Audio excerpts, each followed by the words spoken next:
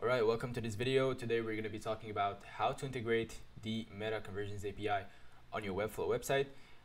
There's three things we're going to see in this video. First of all, how to set up the purchase event to be able to send the item price, the quantity, and also the total amount. The reason why you want to send all these informations as well is because in your Facebook dashboard, you want to be able to have all the necessary information to take your decisions. So you have to have your purchase conversions value, you have to have your ROAS, the number of website purchases. So that's why the purchase event, you have to be careful with it. You have to set it up correctly. All the other events are pretty standard and easy to set up.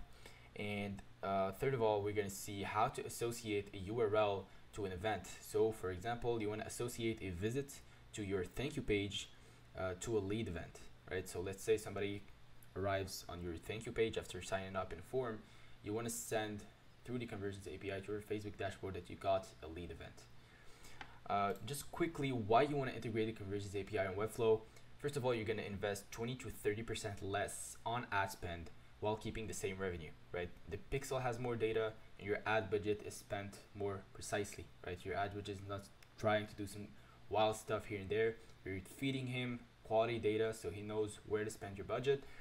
Second of all, you want to gather data in your dashboard to scale or cut ads, test your creatives, really important. And the third point, copy pasting your pixel ID in your Webflow settings is kind of useless. You know, since iOS 14, browser events are kind of difficult, you know, to get them to arrive to your dashboard. So you really need the Conversions API in 2024, 2025. So right now, the only way to integrate the Conversions API on your Webflow website is with an application. If you go to Webflow homepage and click on platform, you're going to see apps. You can click on apps, and once you arrive on the page, you can type PixelFlow. There you go, PixelFlow, Facebook Conversions API, and multi-pixel. There's also this multi-pixel feature that's super important because you're going to be able to install multiple pixels on your website, because let's say, for example, you get one account banned or one ad account, one business manager banned. If you have multiple pixels in different business managers or different ad accounts, since you have those pixels installed in the website, they're going to be able to gather all the data at the same time. So if you get banned somewhere, you still have another pixel ready to fire, ready to go, and super trained with all the data. So that's super important. That's amazing, actually. And this is an app that my team has developed because we needed this for ourselves, right, and for our clients. Like, people used to ask me, like, how do I integrate the Conversions API? And I didn't have an answer. Like, I needed this as well. There's the Facebook partner panel. There's the Google tracking, but there's some stuff you can't do with Google Analytics and Google tracking. There's, you know, all these kind of solutions that never really fitted my vision in what I wanted to do on my websites. So that's why I'll build this with exactly what all Webflowers needed for their website. Okay, so let's install this together. Let's say I want to add the application to my website, try PixelFlow. I'm going to authorize app and install. Right, so once you arrive on your page, you can click on apps and open the app, and you're going to have to enter a connection code. It's actually very easy. You can just click on start your free trial to generate one, and then you arrive on the website. So obviously you have a 7-day free trial. You can come here and start your 7-day free trial. I'm just going to create an account quickly and see you in a couple of seconds. So I have created my account. I'm in my dashboard now, and I can just generate a connection code. It's generated. I can just copy and paste it in my website. There you go. And I can log in. The first thing you want to do, this is really important, you want to copy this code first, all right? Before doing anything, I know you're excited to, you know, install your pixels. You have to copy this code and go to your site settings and copy it in your head code. So as you can see, I have installed my script, and it's in the head code in my custom code settings in Webflow. The only thing I want to talk about is the currency, all right? So if you have a e-commerce website or you're selling some kind of course, you want to use the currency that you have in your country. Let's say you're in Canadian, you can use CAD. If you're in Europe, you can use EUR for euros, or you can use USD if it's in US dollars, and you can save the code and publish your website. Alright, so now I want to start from scratch. I have no pixels, no URLs, no tracking, no whatsoever. So let's install our first pixel and do our first test. The first thing we want to do is head to your Meta Business Suite let me actually guide you from the beginning. You want to click on settings. You know, this is the Facebook Business Manager. I assume you're pretty familiar with Facebook Pixels at this point. You can click on settings, and in your settings, you want to go to data sources and go to data sets. So basically, this is all your pixels. We're going to create one just for the sake of the example. So let's say YouTube example. I'm gonna create.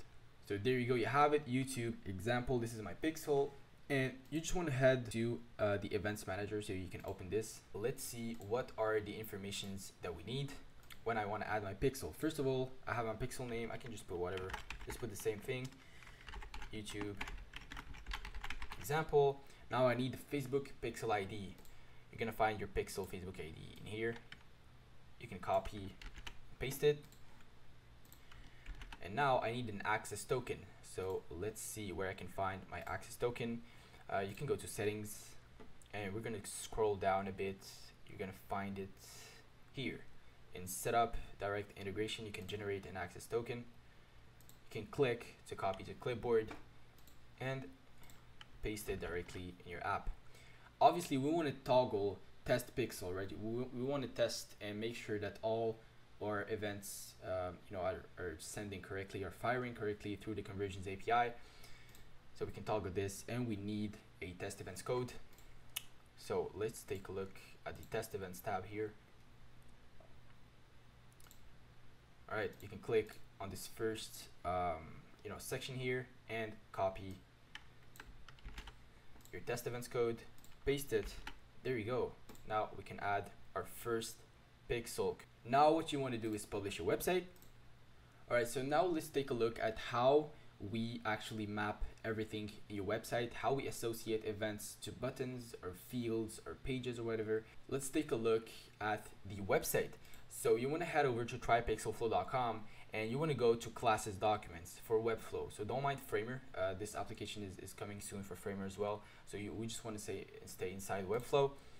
And we have something called classes document. Let's say I want to use initiate checkout. All right, there you go. You have a class name actually, action button by 004 pixel flow. You can copy this to the clipboard, and we're going to add this to the button that we want to associate to this event, right? So initiate checkout.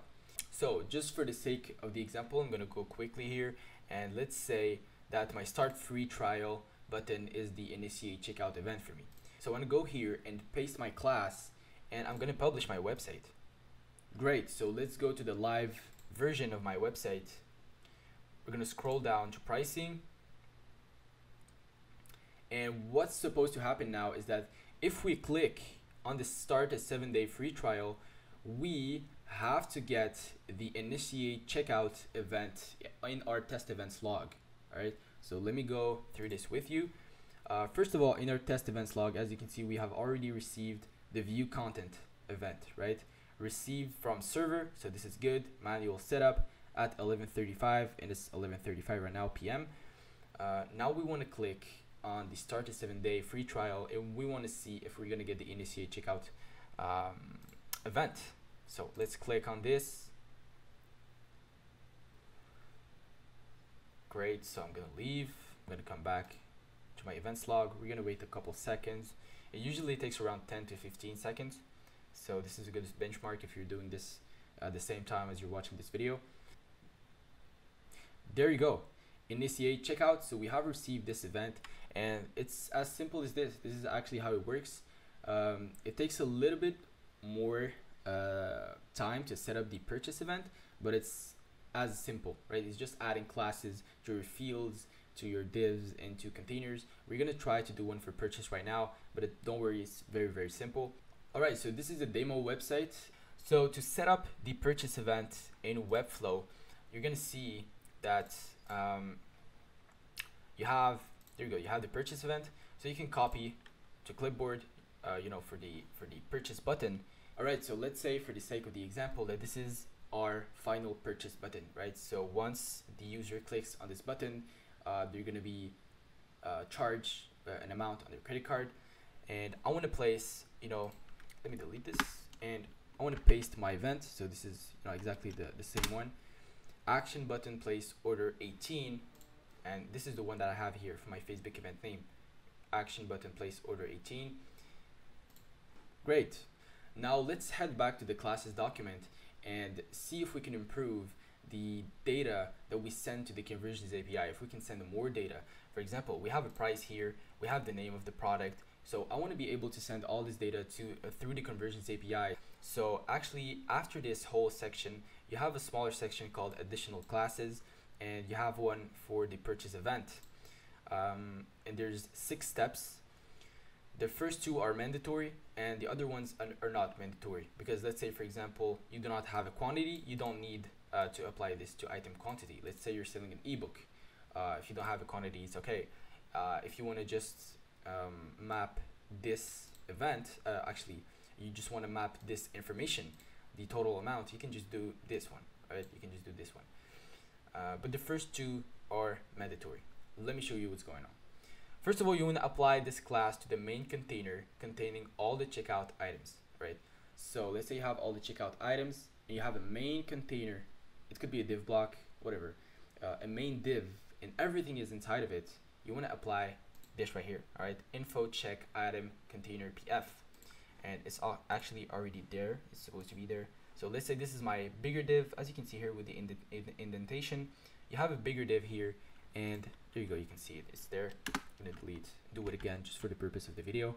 Info check item container PF, and the second step is to apply this to the container containing item information.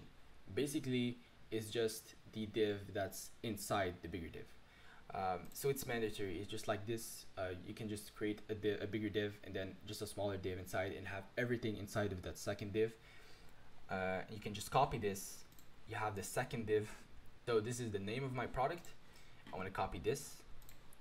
Info item name. I can copy. And this is my item price, right? 344. You can see IFO item price and IFO item price. There you go. So this is just the only information that I have. This is the only thing I need. I can just publish this website, and let's see if we actually get the purchase event in our test events manager. So now we're on the live website. Let me just click on purchase, and let's see if we get the event. Let's just wait a couple seconds, and there you go. We have the purchase event. This is exactly what we needed. Now let's try to set up some other, easier to set up events. We can go back to the classes document, and let's say I just want to set up the add to cart event this time. All right, I can copy to clipboard, go back to my website. I have an add to cart button here. I already have the event. Let me just copy paste it again just for the purpose of the video. I'm going to publish again, and once it's published, I'm going to go to the live version. I'm going to refresh quickly and click on add to cart. Now let's see if we have the add to cart event in our test events log again. There you go. We're gonna wait a couple seconds. So we got the view content event, we got the purchase event. Let's see if we have the add to cart event. It's currently 11:49, and there you go, 11:48. We got the view content and the add to cart event. All right, so now you have all the necessary information to, quite literally set up any event that you want inside of Webflow. The only 2 that maybe you're gonna have to be careful with is the find location event. There's one class for the find location input, and there's one class for the find location button. All right. In additional classes, you have the additional classes for the purchase event, and you also have the additional classes for your forms, right? So let's say you have forms, and you want to map all the information. Let's say you have add payment info, complete registration, you have a lead, whatever kind of form you have, and you want to associate an event to this. Again, you want to apply this class to the form container or the Webflow form element. You want to apply this to the value or price if you're selling something through your form. You want to apply this to the name input, this to the last name input. You want to apply this to the email input, and you want to apply this to the phone input. Okay, as simple as that. There you go. Now the only thing that is left to see how we can use the tracking URL feature. So let me delete this real quick, and we're gonna do a quick test together. All right, so now if we want to test the tracking URL event, you know, basically associating a visit to a page to an event that's going to be fired to a business manager. I created a quick form here in the demo website, and let's say that each time somebody fills this form and he clicks on submit, he's going to be redirected to a thank you page. Now I want that each time somebody arrives on the thank you page, I want to send a lead event to my Facebook manager. So the way to do this is to actually take your thank you page URL. You're going to control C, and it could be whatever, right? It could be like a confirmation page after a purchase. It can be a confirmation page after a donation. You choose your event, right? I'm just giving an example with a thank you page after filling a form. So I can copy this URL and go back to my website. I'm going to open my app card again and show you how the feature works. You can add a URL. It's actually pretty simple. You can paste it and select the event you want. So here I want a lead event. The only thing you have to be very careful, right? So a lot of people made this mistake in the past. I've got plenty of messages, you know, for support. When you add a URL, you have to copy the code, the application code again, and paste it in your head code, right? So we're gonna do this right away. I'm gonna close this and I'm gonna go to my dashboard, actually my site settings. So now I have copied my code again in my head code, and I can go back safely to my website.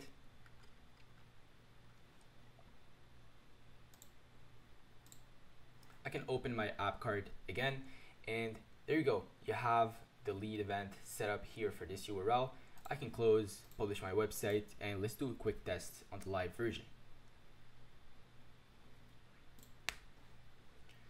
Great, let's go to homepage. So as you can see in the events manager, we just have a couple of view contents events. We have the add to cart and purchase that we did earlier. We don't have a lead event yet. So let's see if we can get it, right? So the user comes, he enters his name, he enters his email address, he's gonna submit the form. Once he submits, he's gonna arrive on this page, thank you page, and then he can go back to home, and let's see if that worked and if we got the lead event. So it's 23:56. I'm gonna wait maybe a couple of seconds. There you go, lead at 23:56, 11:56 p.m. And this is another view content because we got back to the home page right after the thank you page. So yeah, that's pretty much it. I just want to show you quickly on the website. If you want to send me a message, you can contact me through WhatsApp. So I'm always available. I'm gonna text you on my phone. Super close relation, you know, I don't mind. Yeah, or you can contact me by email. So I hope this tutorial helped you, and I hope you have a good day. Thanks a lot.